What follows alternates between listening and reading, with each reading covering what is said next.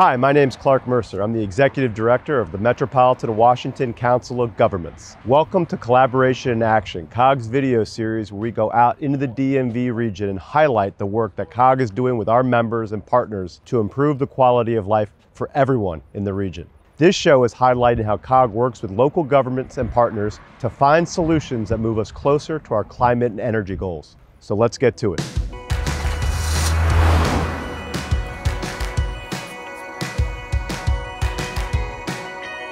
I'm here at Prince George's County to speak with Jeff King, COG's Director of Climate, Energy, and Air Programs, Tomiwa Olufolabi from the county's Department of the Environment, and Maurice Simpson from Constellation Energy about how local innovation and regional collaboration are helping make solar more accessible for everyone.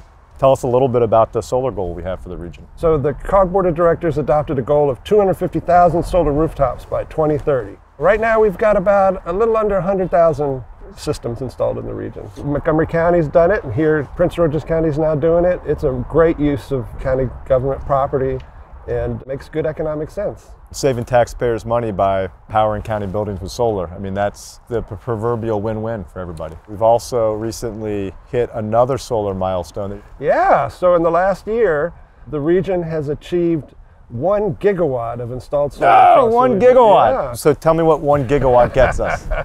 It's a lot of power, certainly tens of thousands of homes. Yeah, every generation of technology, the cost is getting driven further and further down. I mean, it is a cost-effective way to power up. Absolutely. Well, I want to wrap this interview up so we can get back meeting our goal of 250,000 solar arrays by 2030. That's right. All right, let's go. Let's do it. Thanks, Jeff. Yep. I'm here with Tomiwa, Maurice. Tomiwa from the County and Energy Analyst, Maurice with Constellation Energy. Tomiwa, tell us what we're standing under right now. We're at the Department of the Environment right now. Here there are about 1,900 solar panels that we're standing under right now, and they produce altogether about 1,000 kilowatts of solar power DC, and they help provide energy to our building here. Not only do they help us reduce utility costs, they're also helping us lower our carbon footprint, and they are also providing covered parking. And in order to do this, you've got strong support from the elected leadership, but also a third-party energy supplier. Maurice, tell us a little bit about Constellation and the work here that you're doing in Prince George's. Yes, Constellation, we are the largest clean energy producer in the country, headquartered in downtown Baltimore. And so we're proud to work with our local governments and helping them achieve their clean energy goals. And what does it mean to you to be a Maryland company and to have a county like this be a national leader in solar? I think it's a perfect example of public and private partnerships when private companies like Constellation get to work with counties like Prince George's and really show what happens when both entities come together for a shared goal. What do your neighbors need to know about this process and what they need to do to catch up to Prince George's? Our motto is to elevate and to lead by example, and that's what we're trying to do with solar energy.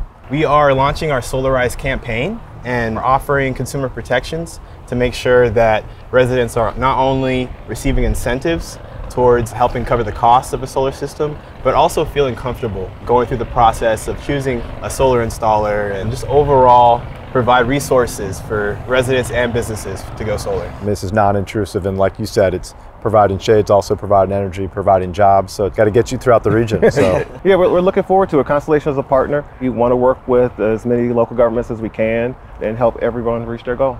All right, well, keep up the great work, and thank you for all that you do. Thank you. Yeah, absolutely. Thank you so much. Yeah, appreciate it. Right. Our region met our 2020 goal to reduce greenhouse gases. Our new goal is more ambitious, a 50% reduction by 2030. I'm here at the DC Department of Public Works, about to hop on a truck powered by clean energy. But first, I'm connecting with Antoine Thompson from the Greater Washington Region Clean Cities Coalition. Antoine, you and your coalition have been leaders in clean energy, from the biodiesel fleet that we've taken a look at to this EV bank, 300 EV stations as across the District of Columbia. Tell me a little bit about the coalition and the work that you're doing. We've been around 33 years, and we are one of 100 clean city and community organizations that span from here to Hawaii. One of the things that we love the most, the deployment of clean transportation technology, especially with our partners at DC, not only deploy them, but we have a woman business that helps with project management. We have a high concentration of diesel vehicles, which is the worst fuel on the market right now. And so to be able to go to a better grade of diesel reduces high rates of asthma, COPD, and other respiratory related illnesses. It's extremely good leadership for DC government, and they were just rated number 8 this year of all the thousands of fleets in America, both public and private. Headwinds like they do at the federal level sometimes change, a little bit more challenging now in the EV space. How are we adjusting to that, and what does the future look like? When we talk about rural areas, some of our second ring suburbs, some of the more economically distressed areas of our community, we've got to make sure they get charging, because oftentimes those areas have higher rates of pollution from factories and from vehicles, higher rates of asthma. There's a direct connection between transportation policy, school absenteeism, and workers missing days at the office because of their health. There is a nexus there to public health. There is a direct nexus to the economy and growing good jobs. And we're grateful at Clean Cities for all you do. So thank you for the partnership. We love the partnership and looking forward to working with you to make this area number 1. Thank you, Antoine. Thank all right. you. Thank you. I'm here with Bill Griffiths. Bill is the fleet administrator for the DC Department of Public Works. And this is a pretty neat project, the biodiesel project here for the fleet. Tell me a little bit about what we're looking at. So biodiesel is an environmentally friendly diesel fuel. We run a soy-based biodiesel. So this is one of 3 100% biodiesel tanks we have here across the district. In this tank, it's 100, but for the rest of our fuel site, we run a B20, so a 20% blend. We run that year round. For the B100 trucks, we run that for about 9-10 months of the year, and then we go back down to B20 for the really cold winter months of like December, January, and February. And I got to imagine you're pretty unique in the region in terms of what you're doing. Some of our partners also using biodiesel in the region? We are the leader in the region, of course, but they come to us, they like, hey, how do you do it? What's the program like? They think it's like this complex solution, and it's not. It's just diesel fuel that's got a soy-based kind of product built into it. We're not seeing any maintenance problems caused by this, and that's huge from an operation standpoint. Certainly sounds like something y'all have been leading in and something the rest of the region can look to and adopt best practices. Yes. I think we're going to jump on the truck now and give it a whirl. So let's go. Thank you for having us. Yeah, no problem. Thank you.